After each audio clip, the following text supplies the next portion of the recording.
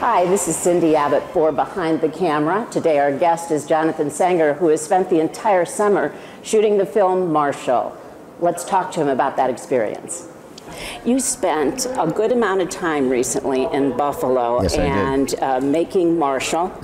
And I just, we were so proud to have you here. But what was it like? Tell me a little bit about your experience. It was a terrific experience. I mean, the simplicity of the whole idea was that, you're always looking for benefits when you're making movies as a producer. You got to find the place where you can get some support from a city that would help you and give you some benefits. And early in the process of looking for where we were going to make this film, we looked at a number of different cities.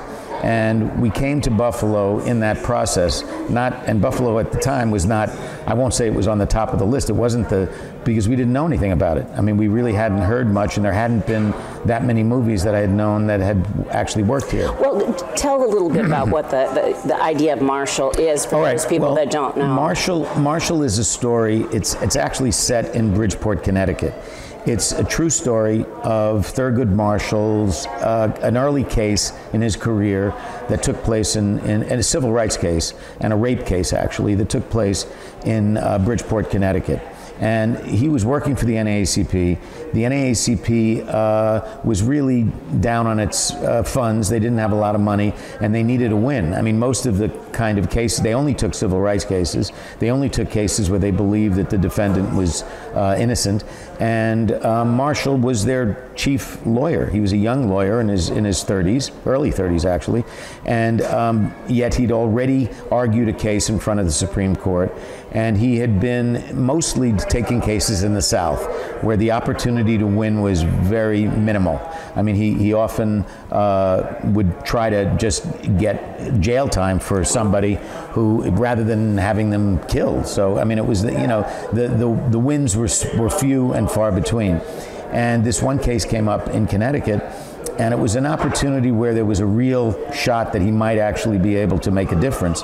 He came up to Connecticut, he met the defendant, who was the chauffeur of a socialite in Connecticut who had accused him of rape. And of course, this was a black man, and she was a white woman, and it was a pretty open and shut case. Everyone assumed that this guy would go away or be executed. I mean, certainly be put away for a very long time.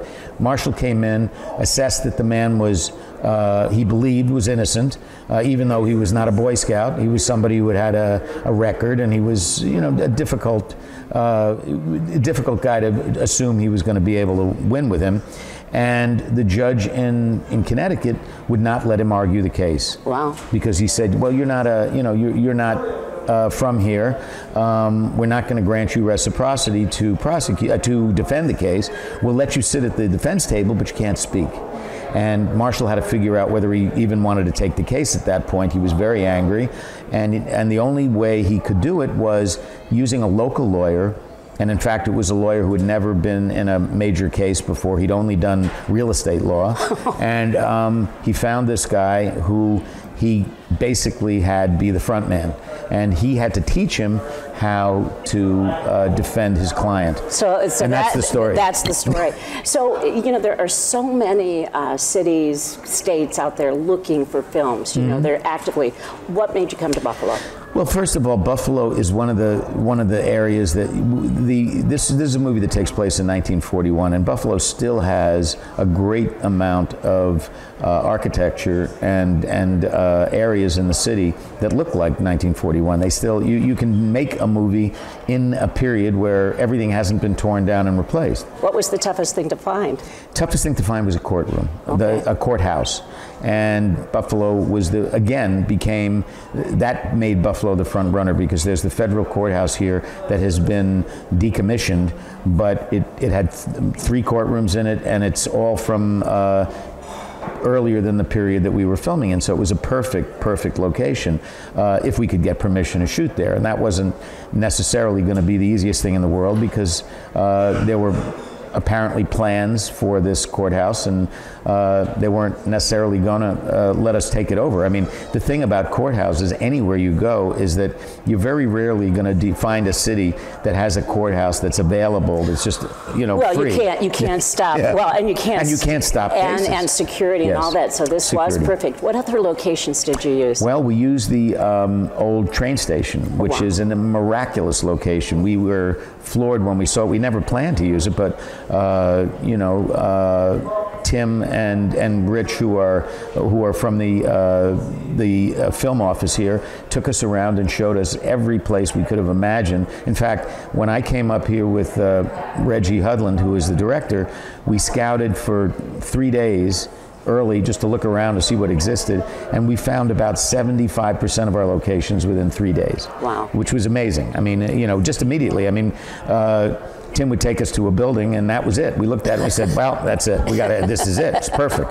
We found the courthouse. Obviously, that was a perfect central setting for the movie. And I have to tell you, you used a friend of mine's house to shoot. Well, Jennifer and Steve's house. I want to tell you something about that also. It's an interesting thing. But having filmed in many, many locations in this country and other places, you usually know that when you come into a neighborhood and you bring your trucks and you start parking in people's spaces, there's going to be a problem. People are going to complain, and they do. They always do. I mean, certainly in New York and in New York City and Los Angeles, where they've seen so much, they are always trying to get you out of their neighborhoods. This was a situation where I was concerned about it. Quite frankly, I said, we're going to be in these, you know, neighborhoods, and we better be nice because it's going to be very difficult to make sure that people are on our side. The first day of shooting in a neighborhood in Buffalo, our trucks are there, our crew is out on the street, we're blocking off people from their houses, and people from the houses around your friend's house came out with cookies to give to our crew. I said, this is it. I'm only filming movies in Buffalo. I said, this is the best example of your, I mean, Buffalo's, not its logo, but its motto of being the neighborly city. This was City of Good Neighbors. Yes. Well, it absolutely lived up to that motto completely for us. It was a great experience. Well, I understand that you got a gold buffalo. I know it's not real, but the mayor gave you a buffalo. The mayor did. They really welcomed you.